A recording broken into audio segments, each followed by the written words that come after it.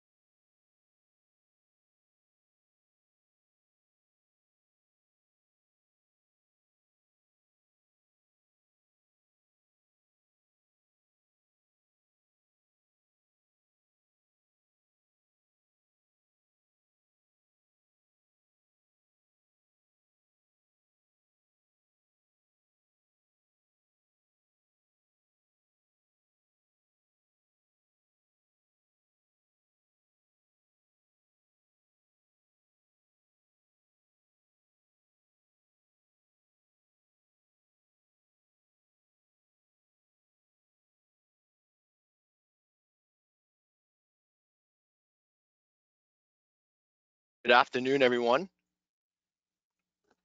My name is John Anastasides. I'm an application engineer at Unitronics, and I want to welcome you to our Locked In Learning series. I just want to thank everybody for attending today. I know that we have a good amount of people registered. I'm going to give everybody about one more minute here.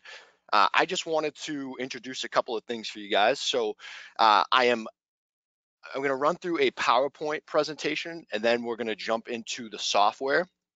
At any point, if you guys have questions, feel free to submit them in real time. At the end of the presentation, I'm going to go back and try to get through as many as I can. And just so you don't forget, you don't have to wait until the end of the presentation in order to submit your questions. They'll get submitted in order as you write them. So today, we're going to be talking about VisiLogic hardware and software.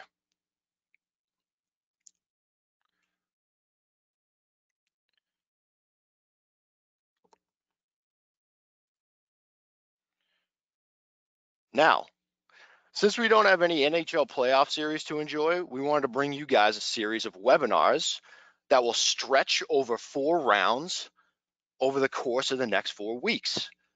You'll see the topics here. This week is hardware and software introduction for the Unistream series and the Vision series. Now, these series of webinars are going to be held on Tuesdays and Thursdays. You'll see the dates below. The Unistream series is going to be handled by my colleague, Zach. Zach, great job on the Unistream series on Tuesday. The Vision series is going to be handled by myself on Thursday. Now, Tuesdays and today's presentations are really meant to be introductions into the software and the hardware configuration for these controller series. As we move forward, we're going to get deeper into different topics. So next week, we're going to handle ladder, HMI, and memory. So you guys will get to see the ladder portion of the software environment, how it interacts with the HMI portion, and also some tricks and tips on memory, how to implement it, how to view how much is left, and so on. After that, we're going to take a look into data logging. Data logging is going to expand on how to keep track and how to store data, how to trend it, how to move different data points to SD cards and so on. And in the 4th week, we're going to handle communications. Now, communications is going to handle a wide range of topics, including Ethernet, serial, and how to implement remote access with some different utilities that we have and different utilities that are available for you. So what I first want to do is jump into Unitronics as a company. We were established in 1989, and we now have over 1 million installations worldwide.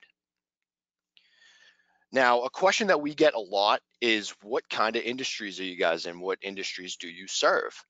The reason why we say we're in an infinite number of industries is you can actually use these controllers for a number of different applications, right? Anything from packaging to food and beverage, to pump control, to oil and gas, you name it, and we'll be able to find you a way to go about implementing one of our controllers in a situation that needs to be automated. We now have over about 160 distributors in over 60 countries. One of the things that I would say separates us from the field in a lot of situations is the unified software and programming environment. You can do everything that you'd need right in one software package for the most part. There's no integration between the HMI portion of the project and the ladder portion of the project and what IO is being used and so on. You have one environment to essentially implement all the control that you'd have in one system. And another thing that separates us, no additional cost for the software itself and any support that's needed. So once you have the hardware, even if you don't have the hardware, you can go ahead and visit our website, download the software. You can give us a call to either spec out a system or just see what kind of hardware options you have for an upcoming project. So again, just to recap some of the industries we're in: power and energy, food and beverage, pumps, water and wastewater, pharmaceutical, packaging, building automation, and also not mentioned here is the cannabis industry. So anything that um, anything that's along the lines of extraction and so on, you will be able to implement our controllers and different PLCs and HMIs for control and in applications like that. So again, to recap, Unitronics offers a complete range of PLCs. Also included in PLCs are VFDs and servos available.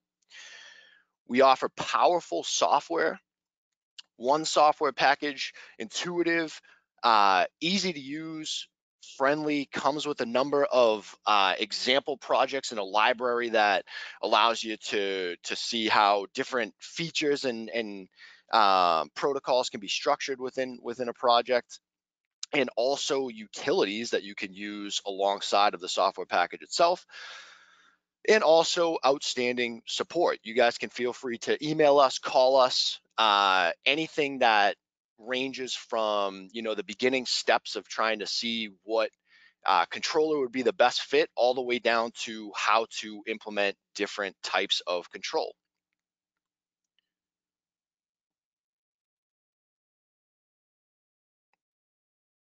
I have here a products timeline. You'll see that starting in 1989 all the way up to 2019.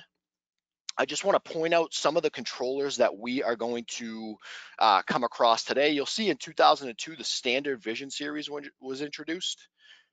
In 2011, the first sort of large scale HMI was introduced for the enhanced vision that was introduced in 2006. What I mean by larger HMI sizes is you now have a range of 5.7 inch to 12.1 inch touchscreen, whereas before everything was a little bit more compact, where you had the PLC, IO, and HMI all together. In 2014, the Samba was launched.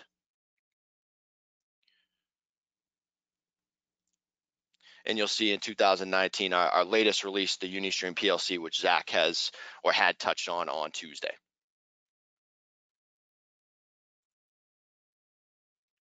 Okay, so products review. We have 4 main product lines. We have the Unistream series, the Vision series, right? The Vision series actually has 2 subdivisions. You have the standard controller and the enhanced controller. You also have the Samba controller, and then the Jazz. The Jazz is a 2-line ASCII display controller for smaller, simpler projects, whereas the Samba, Vision, and Unistream can be implemented for more complex situations.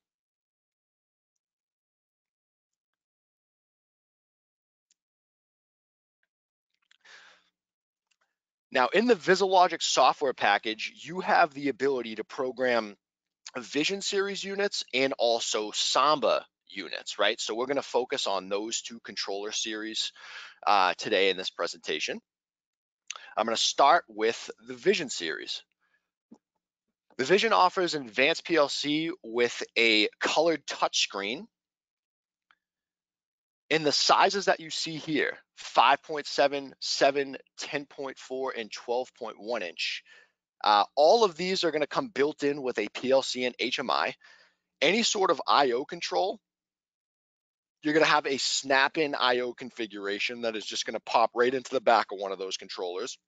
And once it is physically installed, everything is going to act as all-in-one. So you'll have, again, one software package in order to program the HMI, the PLC, and also what the IO would be doing in the system as well.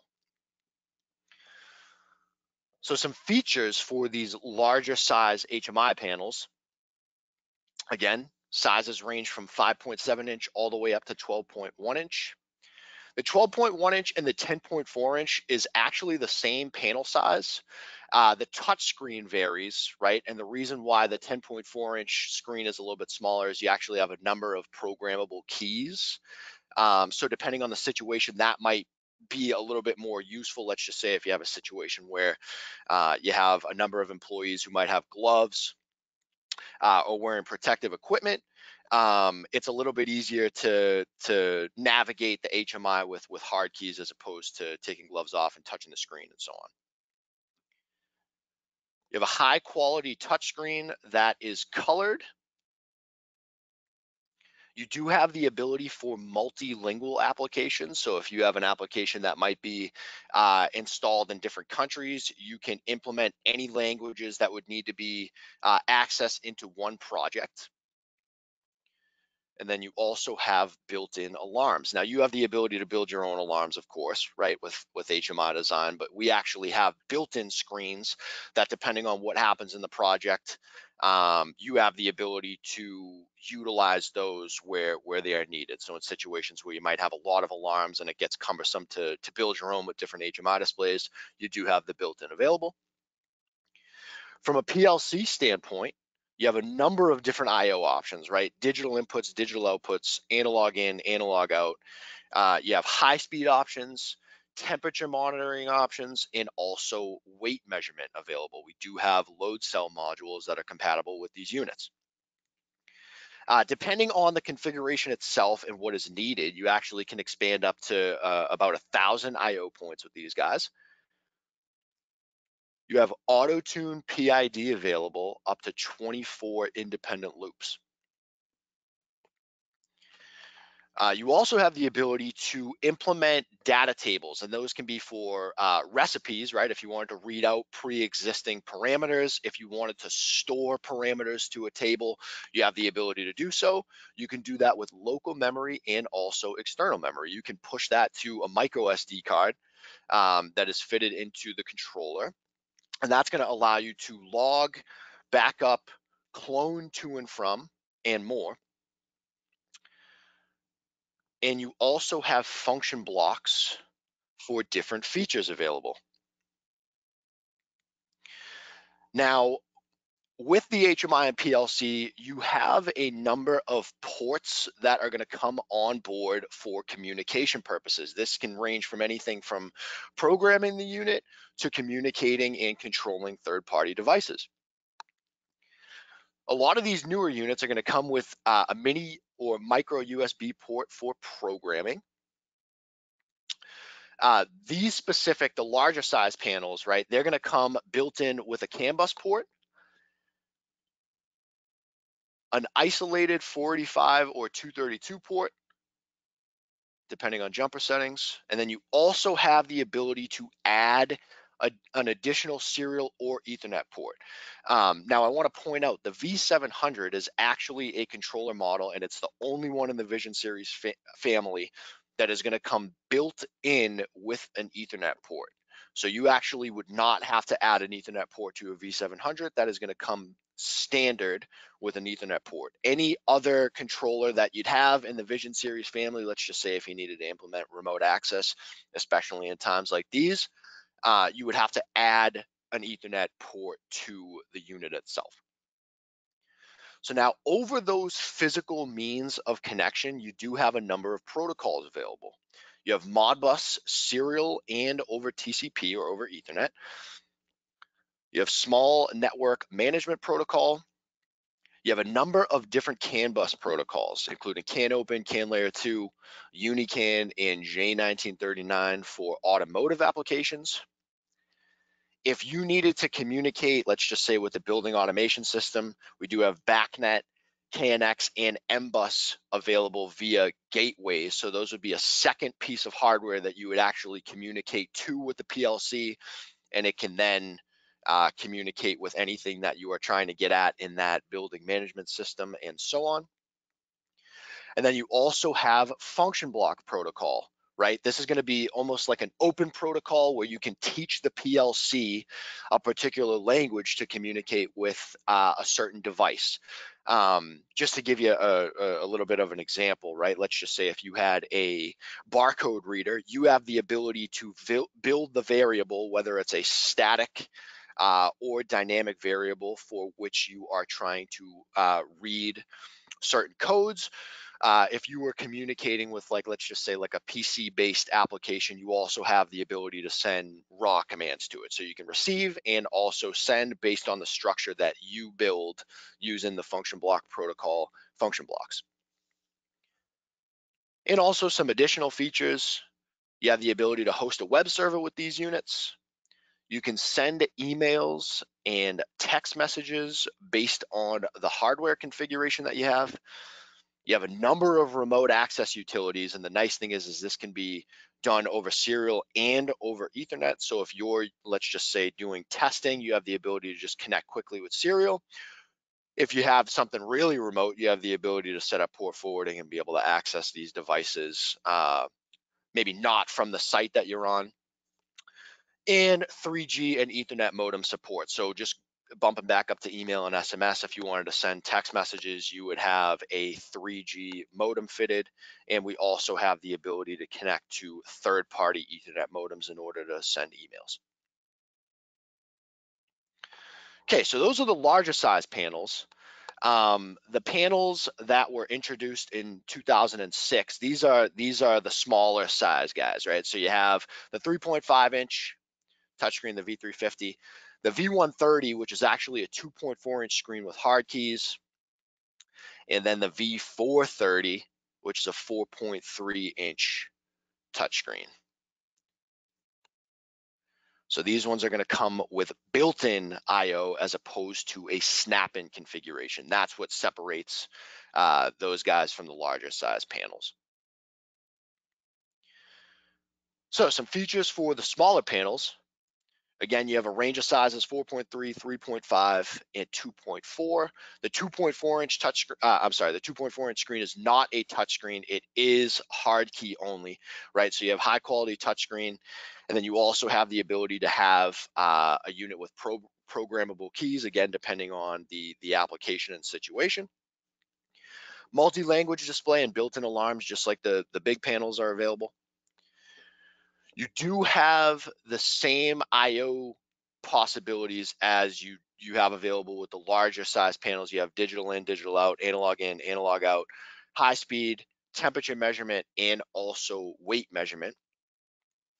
These are expandable up to only 512 I/O points though. So you do have a little bit of a limitation when it comes to expansion. Auto-tune PID is still the same though. You have 24 independent loops available. You do have the ability to log and pull from tables, and that can be local and on an SD card. These units do not have the ability to or do not have the compatibility with USB sticks. So you would have to use, you would have to have a micro SD card inserted into these units. So unlike the Unistream, you cannot just walk up to the face of the panel with a USB stick. And then also most of the same function blocks for features would be available. Now, from a port standpoint, the new units are going to have a mini USB for programming. They're going to come with a serial port, RS-485 or RS-232, depending on the jumpers that you set. And then you also have the ability to add 2 ports. So you have the ability to add one serial Ethernet or Profibus port, and then separately a CAN bus port. So depending on what's needed for the application, you can add a CAN bus port and then also one serial Ethernet or Profibus port. For the most part, you're going to have the same protocol options available. And additional features, these guys can also host a web server and send emails and text messages depending on what's needed for the application.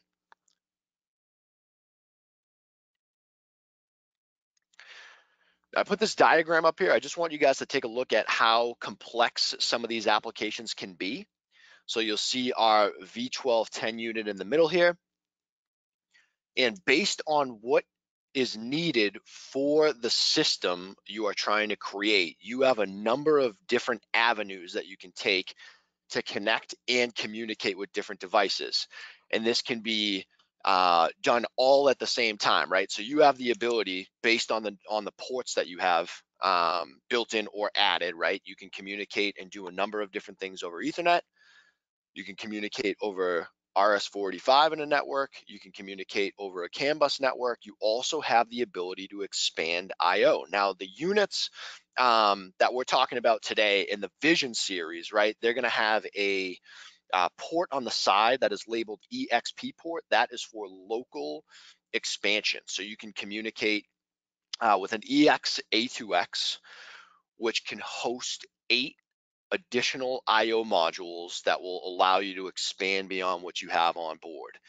If you have a CAN bus port added, you also have the ability to use our remote EXRC1, and that is going to give you another 8 I/O modules, and those can be incorporated in a network of 60 UniCAN nodes. So you actually have the ability to get high up in the number of I/O points for a particular project.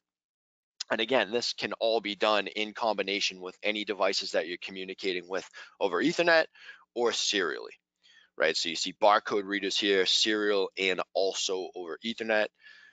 We have our backnet gateway if we're in a building management system. We also have our own VFDs and servos, and also third-party VFDs and servos that can be implemented in a project.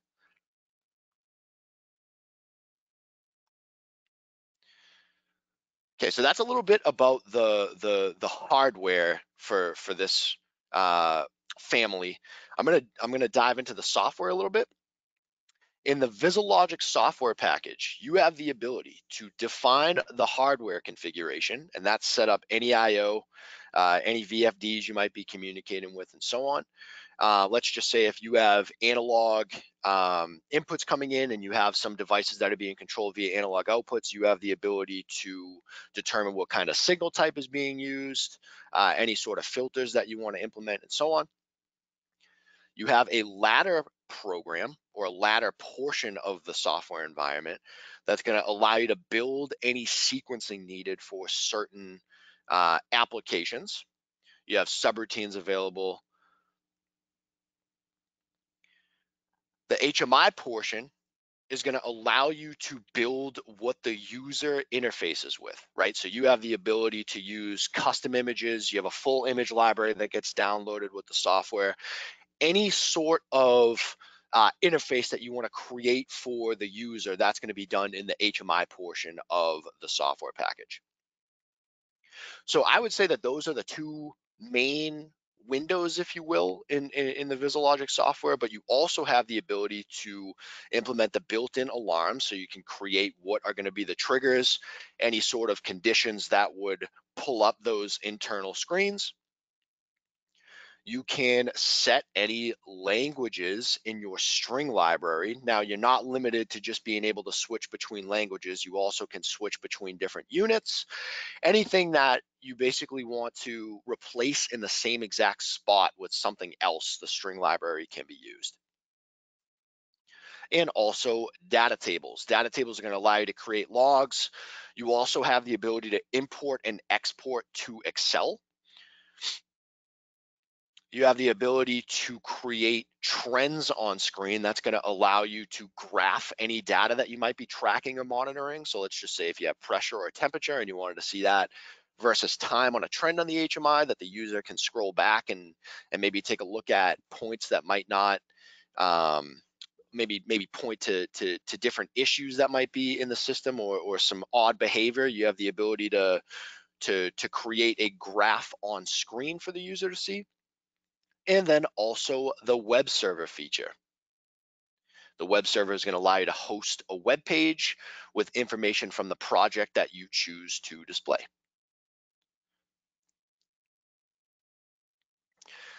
Now, also included with the Vision series hardware are a number of smart utilities that are external to VisiLogic. So VisiLogic is going to allow you to program everything that you need in the actual application.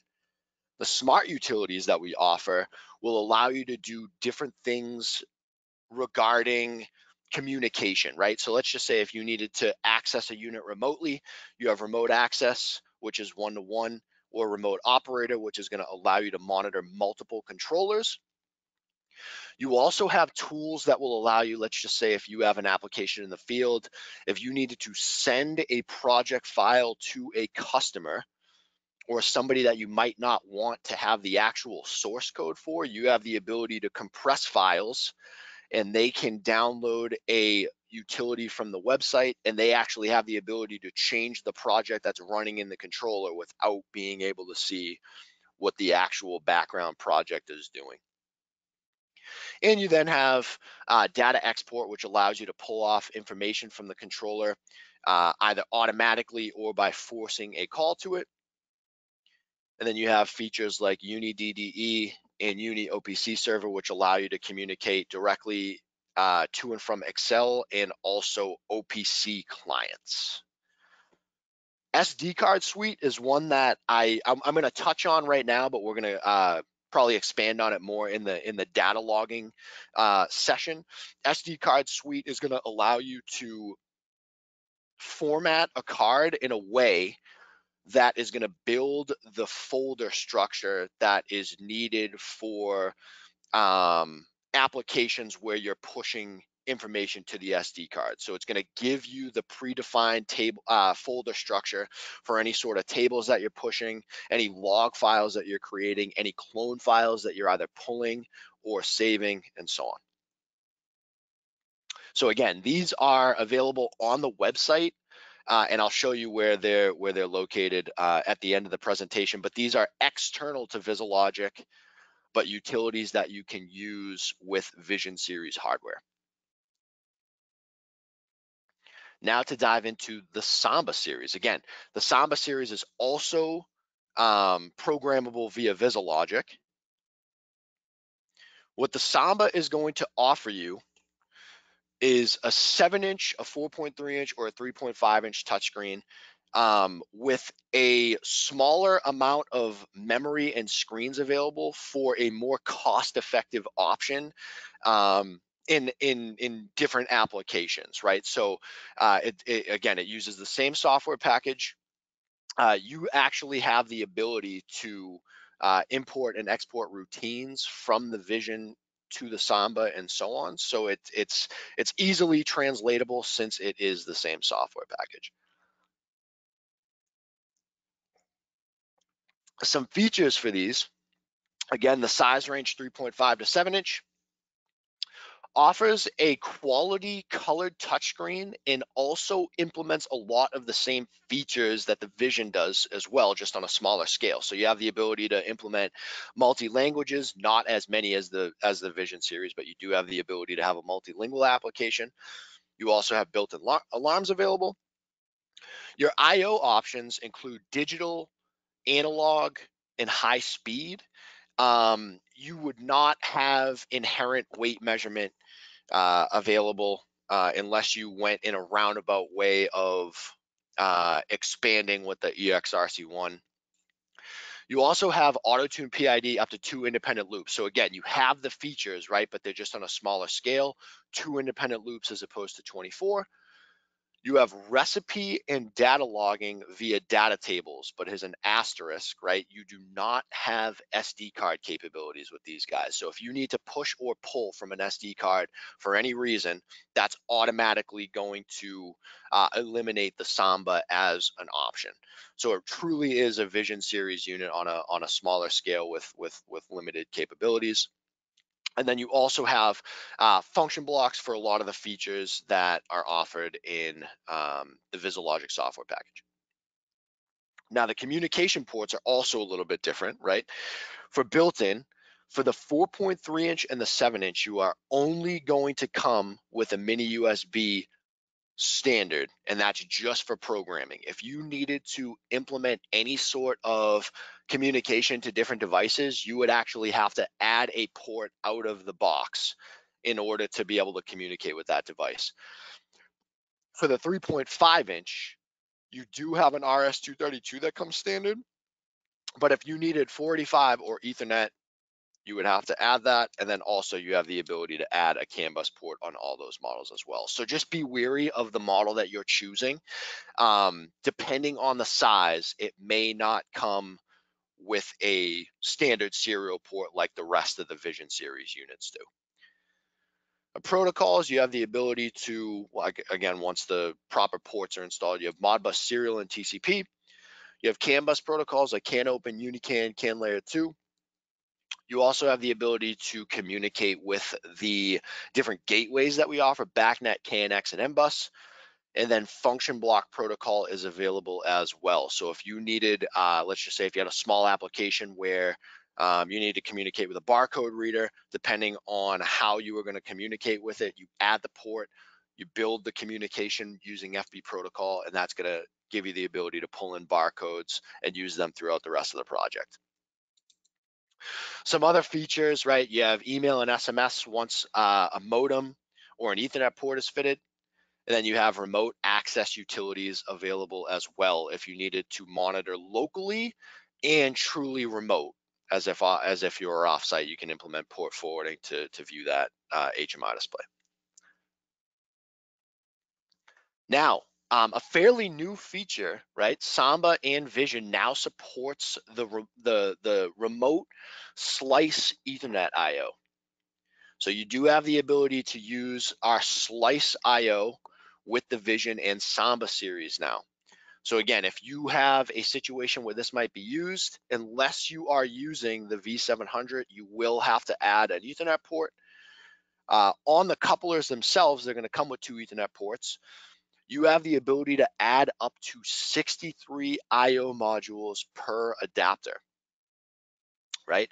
One of the standout features with these guys, we have a lot of different I/O configurations, but if you needed more than 14-bit analog resolution, this would be your only current option. You would have to move to the remote Ethernet slice I/O. The operating temperature is -40°C to 70°C, so it's a decent range. And it's also compatible with all 3 families. You have the Unistream, Vision, and Samba that can now work with these. Okay, so I'm just going to sum up some of the points we talked about. Why Unitronics, right? All-in-one PLC with HMI. You can deliver a single compact device for both display and control, and that can be at the face of the panel and also remotely. So you do have the ability to control these remotely with a smartphone, tablet, or PC. You also have a complete range of PLCs. You can get the exact PLC and I/O configuration for the solution for your project at hand. Also, in combination with the HMI, the PLC, and the I/O, you have a full range of VFDs and servo available for open and closed loop control. Powerful software and utilities, intuitive software, again, at no extra cost. You can go ahead and download these right after this presentation ends. And you'll see that there's nowhere that introduces any sort of licensing or licensing fees. All it is just a click from the website, and you can start to explore any of those software or software utilities. And last but not least, outstanding support. You can access personalized expert support with no fees or tiers. If you guys call in or if you email in, you will literally get a response from me or my colleague Zach or any other one of the colleagues in the office without any sort of jumping through hoops, if you will, right? So you're never going to have to wait until a project is a certain size or anything like that. You can call in and we can discuss just the very beginning steps of a project if that's needed. So there's no sort of fees or tiers or anything like that. If you have a question, feel free to call whenever. Okay, so that is all I have for boring slideshow material. I am now going to jump into the software. So this is what the VisiLogic programming environment looks like. What I'm going to do first is I'm going to start a new project. This is a blank project anyway, but just to start from scratch, I just want to show you what is going to happen on the very first instance you go to open up a new project. So I'm going to go to Project, New. And you'll see that the very first screen or menu that I am greeted with is the hardware configuration menu. Now the hardware configuration menu, right?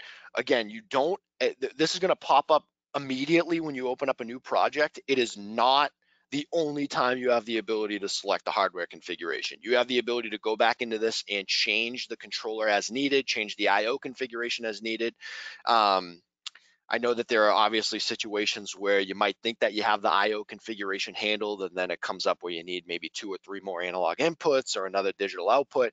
You name it, you have the ability to add it at a later time, if you will, right? So I'm just going to poke through some of the options here for the Vision. If you have a Vision series controller, you want to make sure that you choose this Vision tab.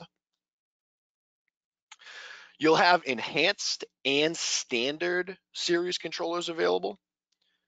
So anything that is a Vision series controller is going to be available in this tab. If you were working with the Samba, you're going to come down here and choose the Samba series. You'll see the 3 different options you have here. I right now have a V1040 selected, right? Which by default does not come with an IO configuration. So if I wanted to add an IO configuration, I would choose Snap in IO, right? If I didn't have one, I could choose none, because that is possible. You can just use the HMI and PLC. Let's just say if you wanted to control a device via Ethernet or serially, you have the ability to do so.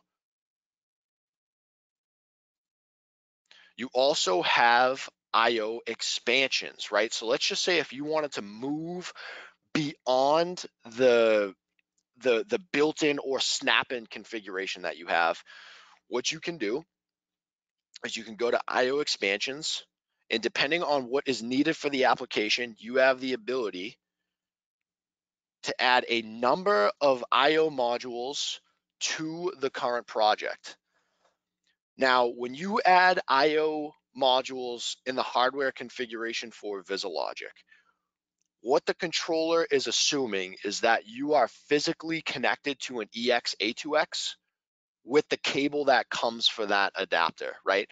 So as long as you have your IO configuration in the same exact order as the physical chain, these are essentially, or this situation is essentially going to be plug and play, right? So as you download, so long as the order matches, everything is going to be okay, right? If you have an EX RC1, let's just say if it's remote, right?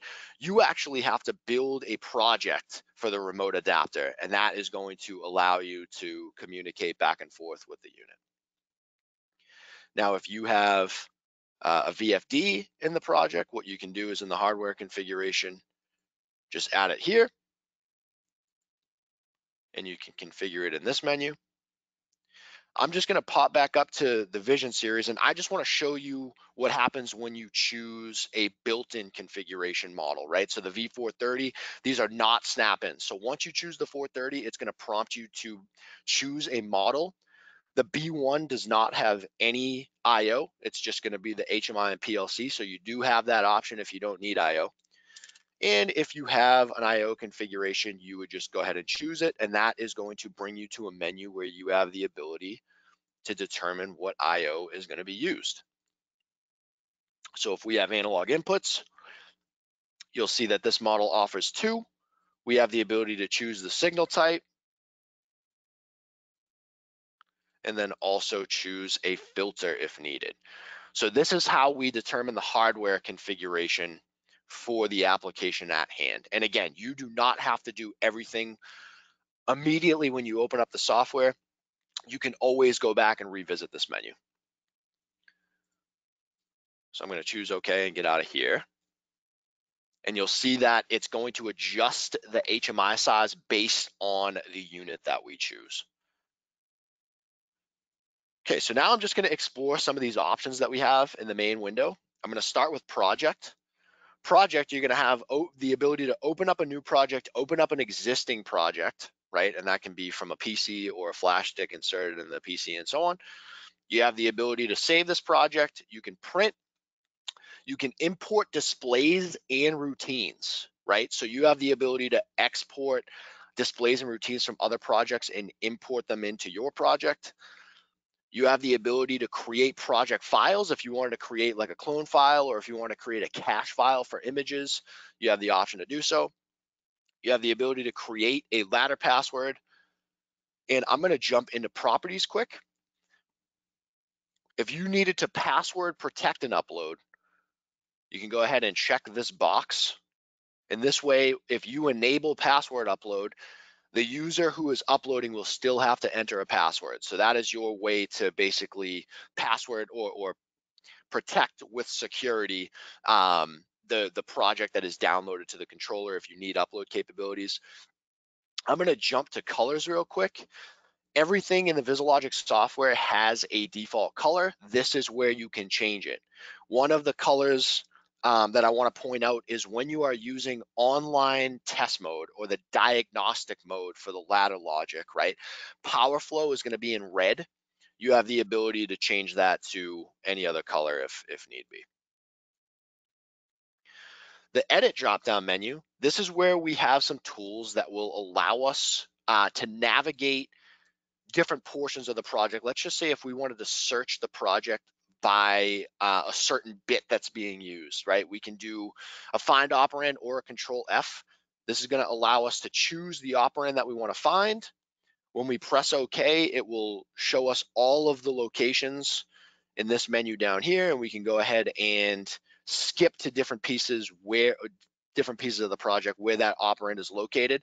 I'm not going to spend too much time on this because we're going to do a little bit more with memory in the next session.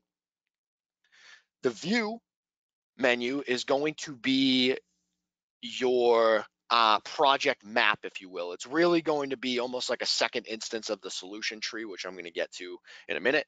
This is where we can pull back our hardware configuration if we need to add or make changes.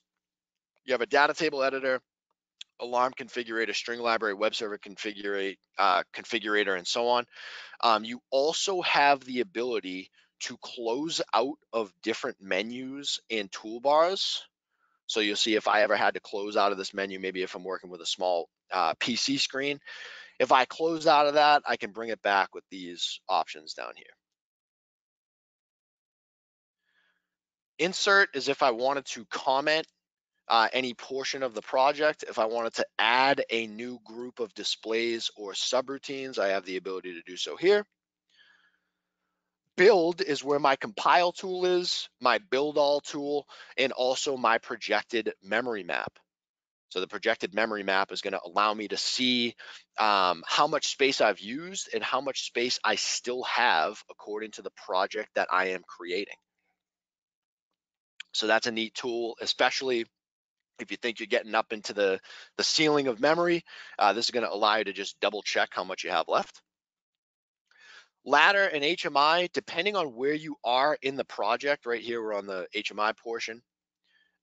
This is going to give me a number of different options I have to size elements, align elements, group elements, show a grid to line different elements up. You also have a toolbar down here based on where you're at in the software that is going to give you a lot of the elements in this HMI dropdown.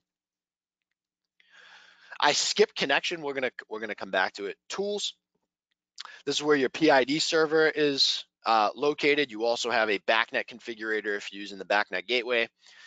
If you are sending a customer a compressed project for download with Uni Downloader, this is where your Uni Download Designer is located. And last but not least is the Help tab, right? So the Help tab is going to give you a number of different utilities. If you needed to see what version you are currently using or what version is currently installed, you have the ability to go to About down the bottom, and this is going to give you the current version that you're using. If you wanted to view the Help tab, you can go ahead and click Help. If I needed to search, let's just say a different topic like SD, I have the ability to use that search bar. It's going to fill in with the number of relevant topics. You could just double click on the topic needed, and you're going to have a write-up for whatever feature you're searching for. So the Help tab, the Help file is a great tool if you're trying to implement maybe a function block or some sort of protocol that you've never used before. You're typically going to have at least a write-up or some sort of structure instructions on how to implement that.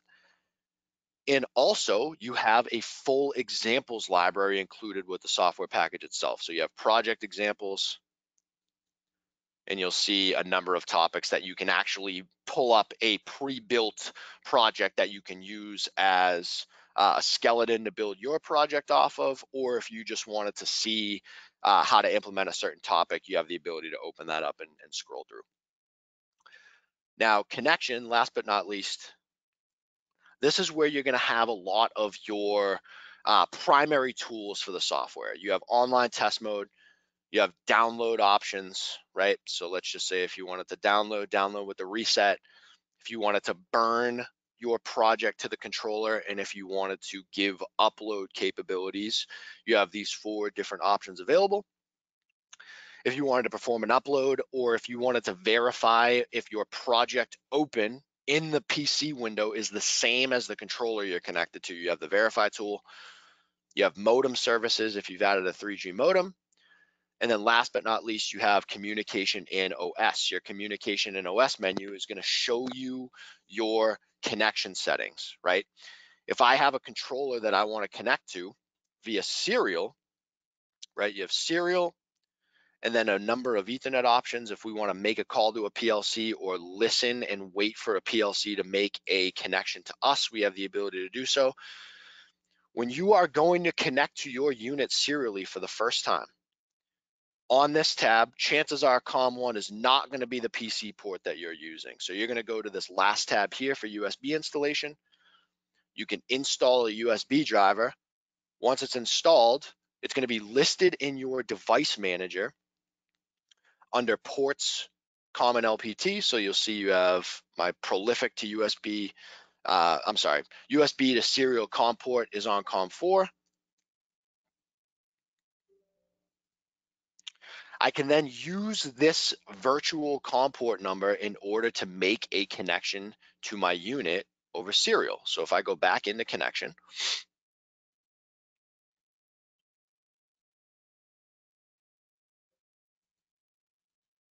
and change my COM number to 4,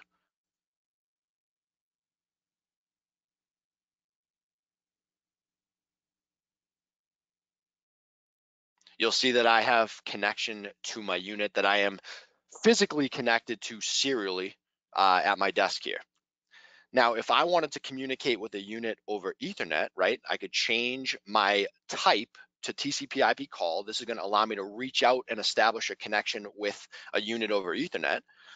All I have to do here is go in and insert the IP address of the panel I would like to connect to, and then also the PLC name, which you have the ability to control on your own with a function block. If you do not give it a name, it's going to manually or automatically assign it with a random number of digits that can be used as the PLC name. It almost acts as the password for Ethernet connectivity.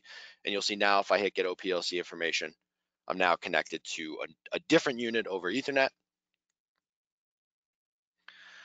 Also in this menu, you have a number of different functions, right? So in testing or in troubleshooting, a number of different reset options are available that might turn up as useful. You have a run command, stop command.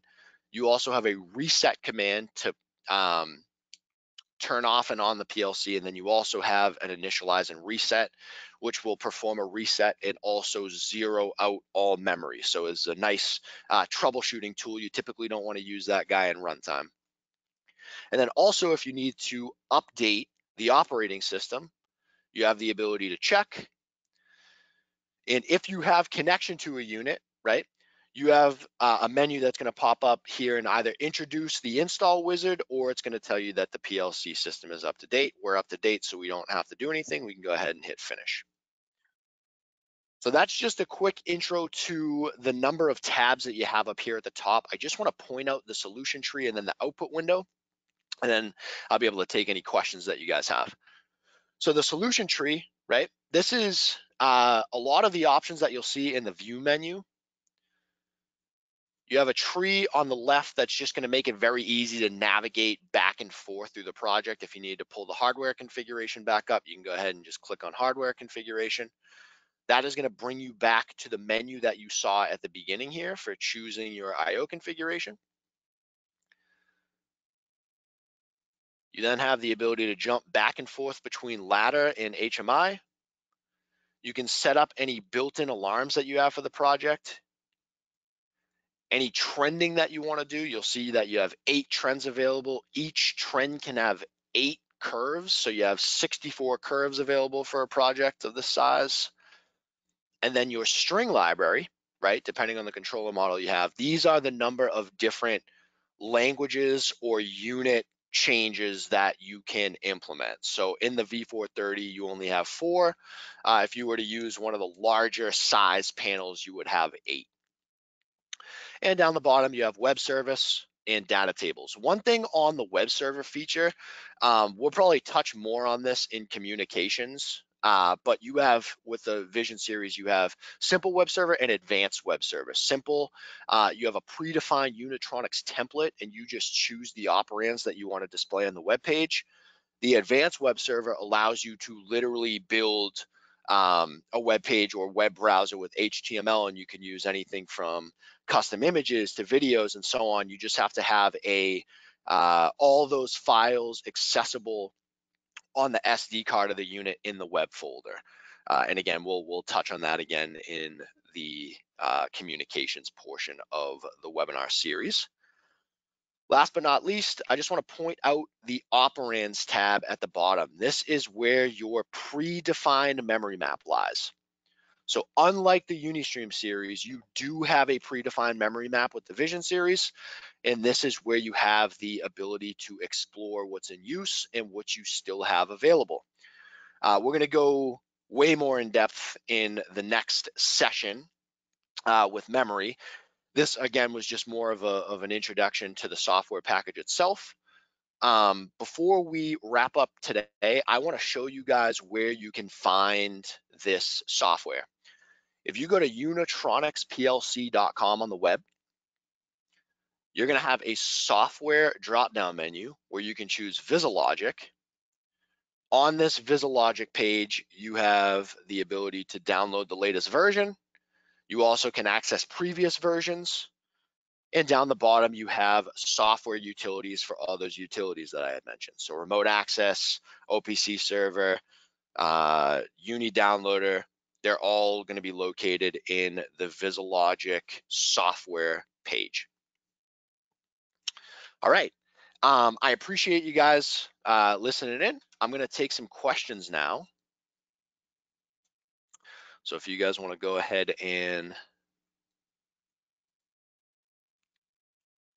okay, so I have a question here. The remote IO adapter Ethernet works with Vision and Samba models. The answer is yes. You have the ability to use those URB adapters with both the Vision and Samba models.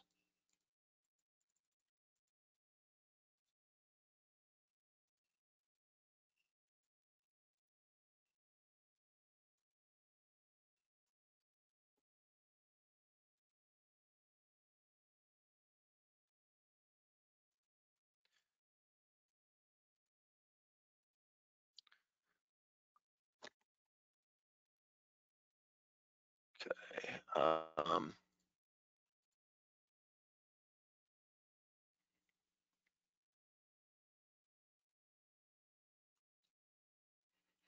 I know that there's more questions here. That's the only question that I can see.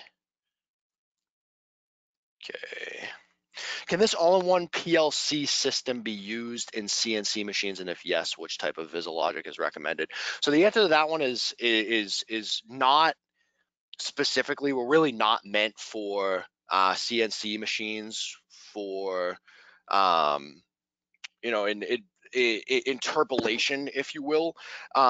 You do have the ability to add 3 servos with the Vision series, right? So anyone that has a CAN bus port, you can add the communication for 3 axes of motion, but they're really not meant for CNC type applications, unfortunately.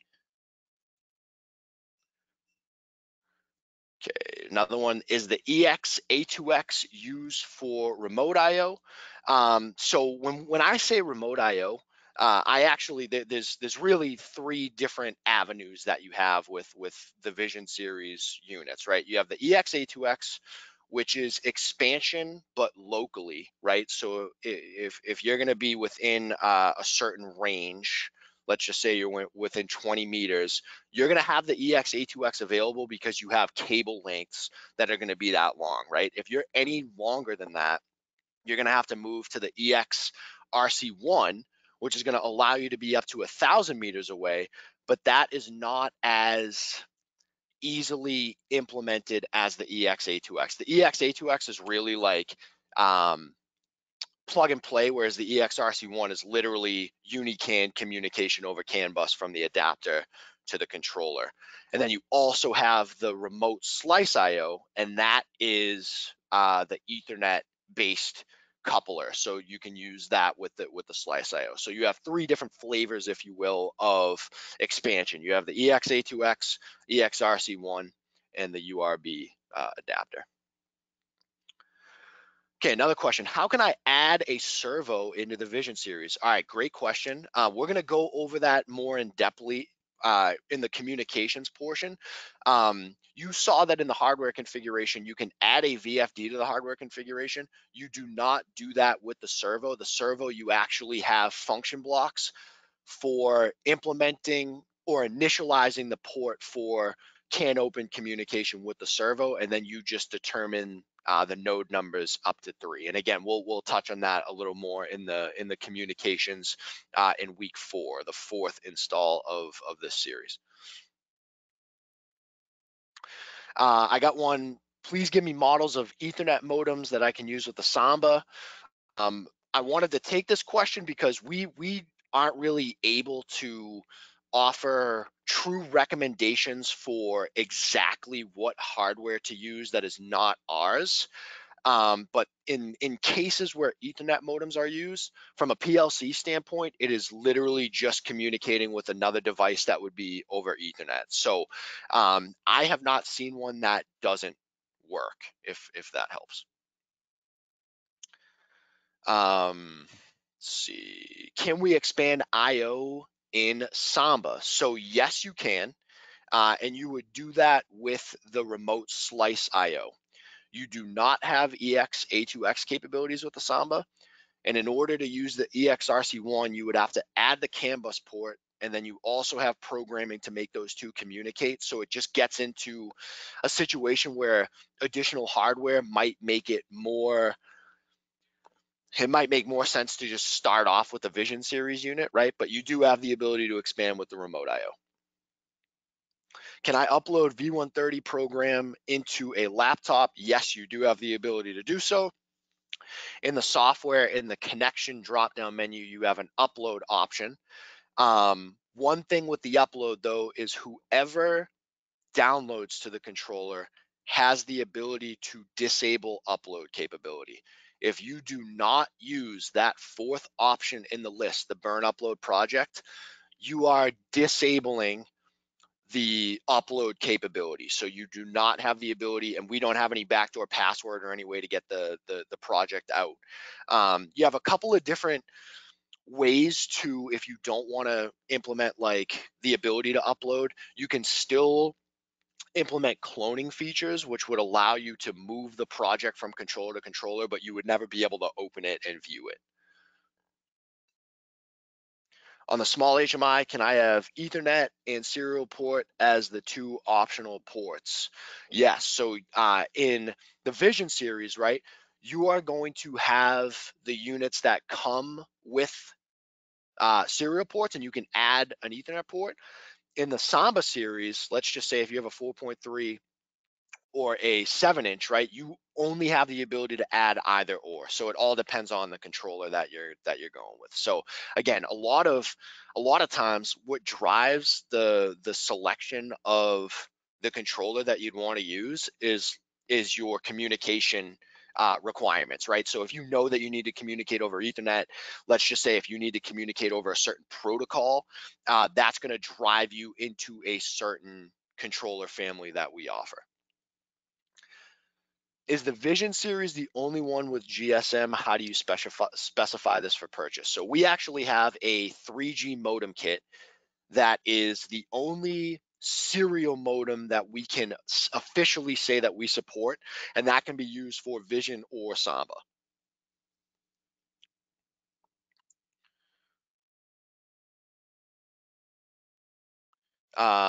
IoT available on Unitronics? The answer to that would be yes, all depending on what you need to do, right? So the Vision and Samba series don't offer a lot of the industry 4.0 protocols like the Unistream does, right? So depending on what is needed, right? Let's just say if you want to host a web page or have the ability to communicate with like a SCADA system or something like that, typically you can use the Vision or the Samba series. But if you wanted to be able to use MQTT or SQL or file transfer protocol, typically you're going to get pushed. I mean, for the most part, you're going to get pushed into the Unistream series. But is IoT available on Unitronics? The answer to that question would be yes.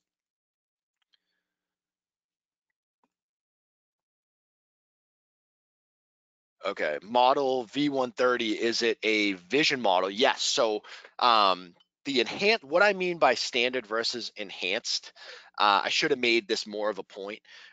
Standard series is the older, almost monochrome type HMI displays that do not offer SD card capabilities.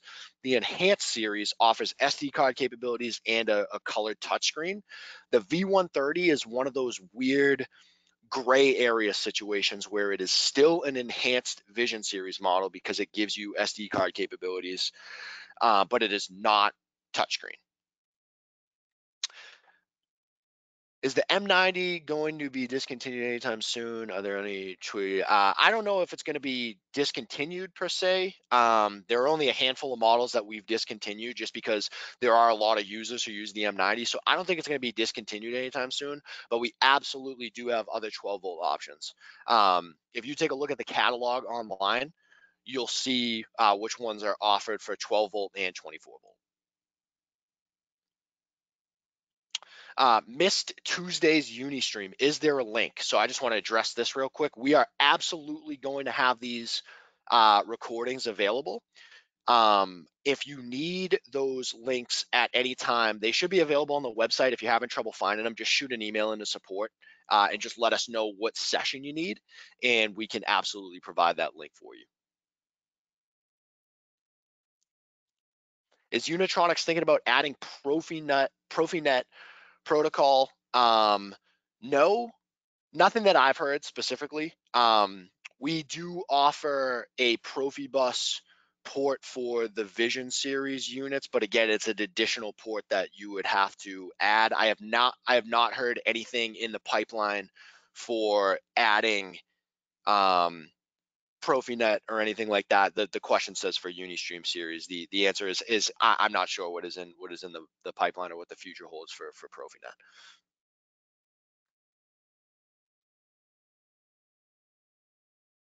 Let's see what else we have here.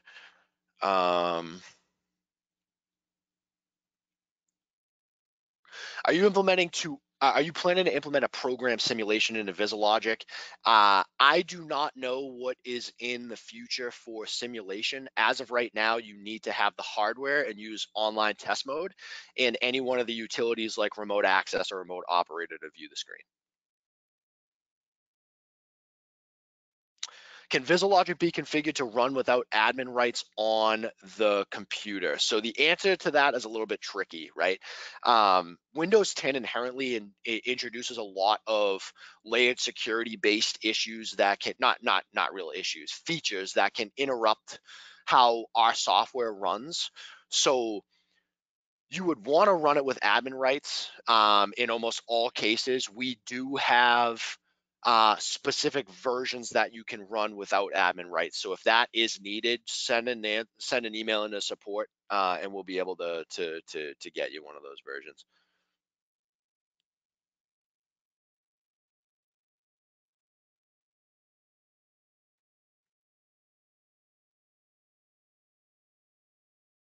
The newer versions too. You can always try those without admin rights.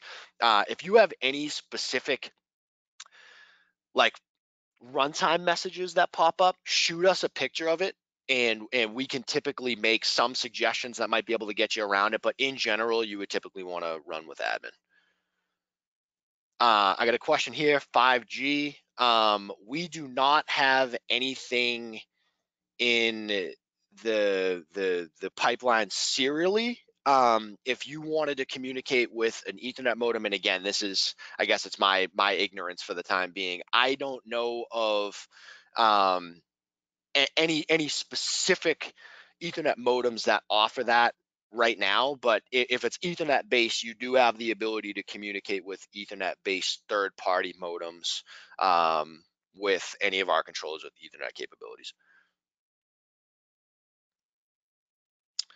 What other hardware is required for remote access with the Samba series? Depending on the version of remote you need, right? If it's serial, you would basically just need uh, your programming cable connected. If you have something that is more remote, you may need port forwarding involved, right? So if you're off-site, that is going to have to be connected over Ethernet to a router that has a local area network address and a wide area network address, and you basically just connect on the wide end, and you basically direct traffic to the local end. Is the software really free? Go to the website and download it. The answer is yes. Is structured text going to be introduced soon? I have not heard of anything that is in the pipeline for that, unfortunately. Max size for SD card, great question. So we actually have a max and min size. Min is 4 gigs, and I'm air quoting. The supported range is 4 gigs to 32 gigs for the Vision series controllers.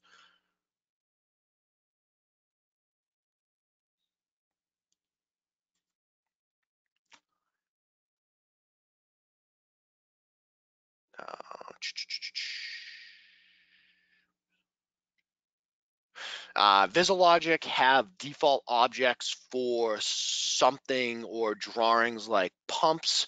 So we actually have, and when we go into the HMI portion next week, I'm going to show you guys how to pull from the library that is downloaded with the software, right? You also have the ability, depending on the file type, to implement your own custom images. So you basically have the ability to use any sort of pumps that we have that are pre-existing, or ones that you want to pull from either the web or Photoshop or something like that. Could I review the webinar in the future? Again, we're going to have these available for review at a later time. Okay, why two softwares, Unilogic and VisiLogic? Will be wise to integrate both into one. The reason for that is the difference in controller families. You do not have the capabilities or some of the capabilities that the Unistream offers in the Vision series. The reason for two different software packages is depending on. Let me just say this. Another question that we get a lot of time is can we basically update the project from VisiLogic into Unilogic? You do not have the ability to do so, and because it is two fully different software packages that really don't have any relation to one another. Based on the controller series that you go with, that is going to determine the software package that you need. Can I have more VisiLogic versions on my PC? Absolutely, right? So you have the ability to download as many versions as you like. Let's just say if you have a couple of different installations in the field, all of them which you downloaded to with different versions of VisiLogic, you can have all those versions. You have in your Unitronics VisiLogic _C folder, you have a version swapper utility that allows you to register what you want your current version to be. You also have the ability to have two independent instances of VisiLogic for the same version open at the same time. The way to do that is, again, in the VisiLogic _C folder in Unitronics, if you just copy that entire folder and paste it right below itself, it's going to give you VisiLogic _C-copy. Both of those are going to have a main directory, and both of those are going to have a VisiLogic executable.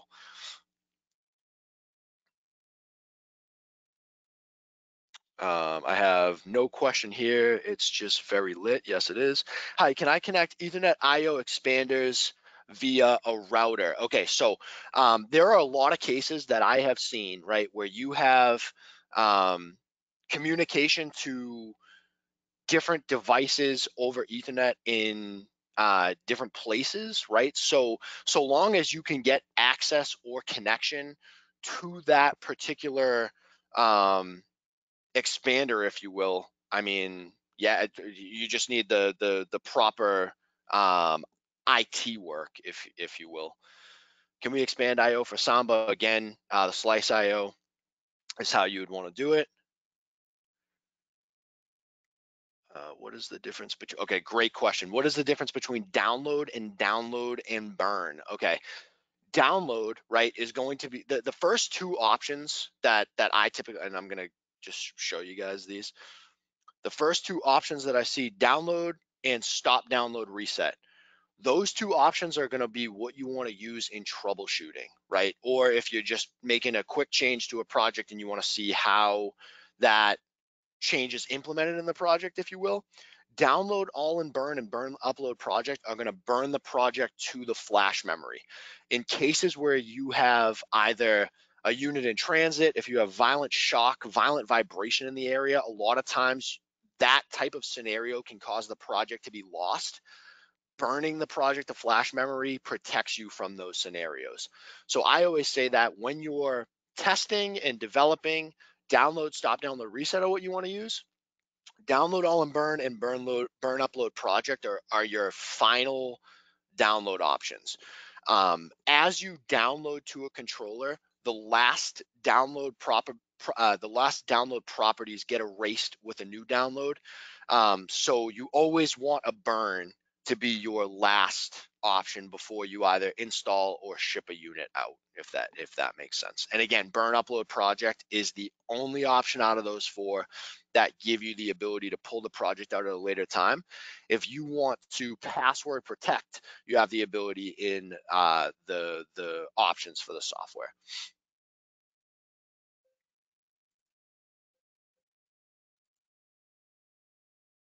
Okay, I'm gonna take a couple more questions, and then anything I don't get to, guys, just feel free to shoot it into support as a question later on, and I'd be happy to get a response to you. Does VisiLogic support C language programming? The Unistream does, the Vision series or VisiLogic does not.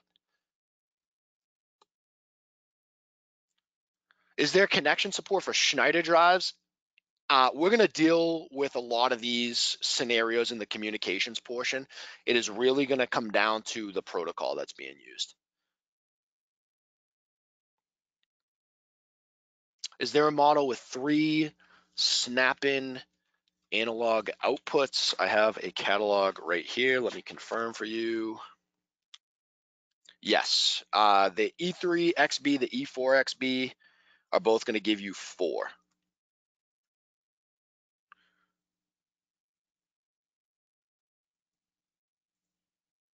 What do you mean by plug and play? Okay, so plug and play, what I mean, basically, if you have the physical configuration match up with what is in the hardware configuration, you don't have to do any extra programming outside of determining what inputs, outputs, and MIs are in use. And again, we'll do more in the ways of memory next week in the next Thursday session. You'll see, I think that a lot more of those things will become clear once I show you like ladder navigation. But that plug and play truly means you just want to make sure the physical chain lines up with what you have in the hardware configuration.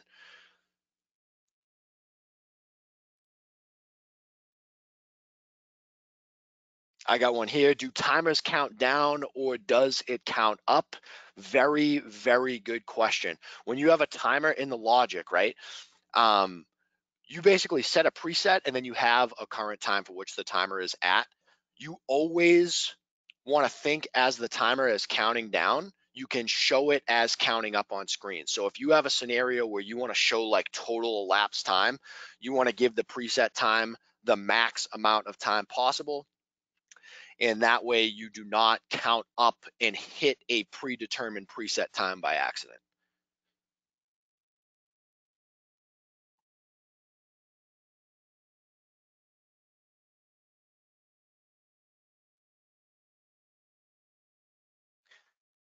A couple more questions. Do you guys offer programming classes or courses? So we actually have a number of tutorials available online. If those do not satisfy what is needed, feel free to shoot us an email. We can always do or provide you some sort of material that would pertain more to an application that you have.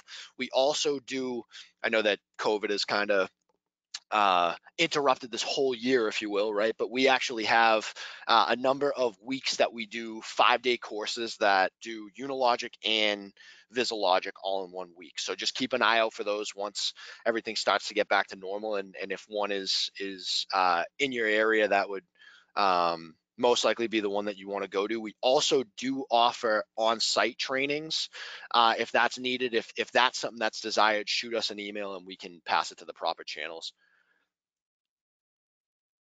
Is the Unitronics in the cannabis industry? Yes, it is. Can we use a Samba for a large machine? Absolutely.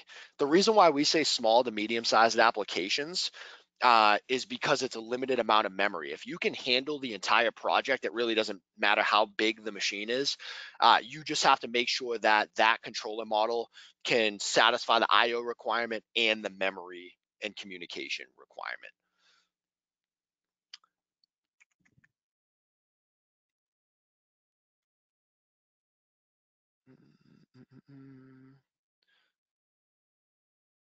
Okay, stepper motor control and programming directly with a stepper drive. When we take a look in the next couple of sessions at function blocks and so on, you have the 130, 350, and V430 that come in dash TR models.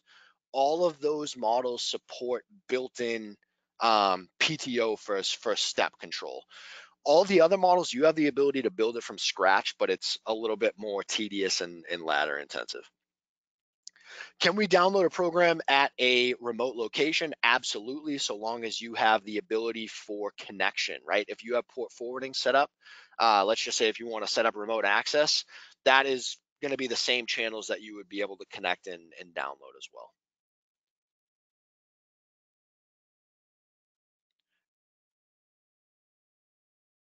Can I communicate Modbus and CAN bus at the same time? Absolutely. Modbus is going to be done serially or over Ethernet.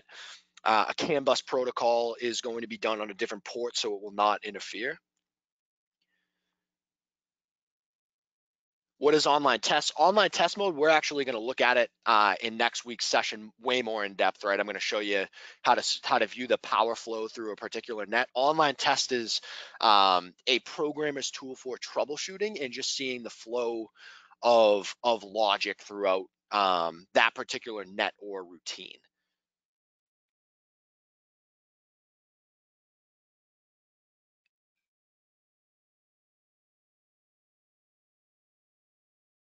Okay, I'm gonna just browsing through. I'm gonna take one more question and then I'm gonna call it.